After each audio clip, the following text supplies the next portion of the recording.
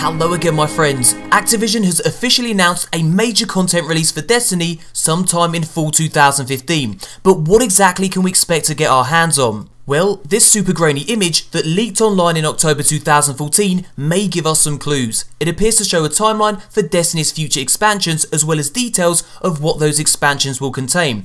Now, if we look at a cleaned up, high-res version of the image, we see that in September 2015, Bungie is planning to release a supersized expansion referred to here as Comet Plague of Darkness, an expansion that includes numerous story missions, strikes, patrol areas, public events, multiplayer maps, a raid, and even new subclasses and weapon types, an expansion that according to the artwork here could very well come in a boxed disc. In short, a major content release. So then, here's what we know so far about Bungie's planned expansions. First up, we had The Dark Below, which launched December 9th, 2014.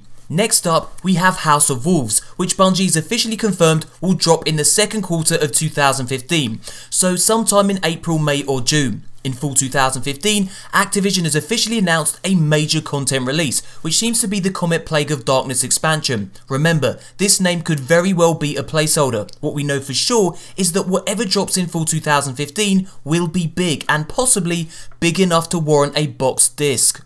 Now, Activision also revealed that they have a very robust pipeline planned after their major content release in fall 2015. Now, this is almost certainly business talk for more expansions, and again, if we refer back to that leaked image, those expansions have the following placeholder names. Expansion 3 appears to be called Vex Void, and Expansion 4 appears to be called Forge of Gods. Now, there are no concrete details for when these expansions will release or even exactly what kind of content they will offer. But we do know that they are coming and that staggered expansion drops seem to be the way Destiny will unfold. What lasts beyond Expansion 4 remains to be seen, but as Bungie listens to feedback, you can be sure that each installment will be a gradual evolution of what's gone before. Destiny is not a perfect game, far from it, and House of Wolves needs to reignite the passion many Destiny fans claim to have lost. I for one am very hopeful. Bungie is listening, but what do you guys think? Are you on board for the long haul or have you already moved on? I'd love to hear what you have to say about this, so leave a comment below and let me know. Thumbs up if you enjoyed the video, subscribe for daily Destiny content, and thanks for watching, you beautiful bastards. And as always, yeah, until next time, Guardians.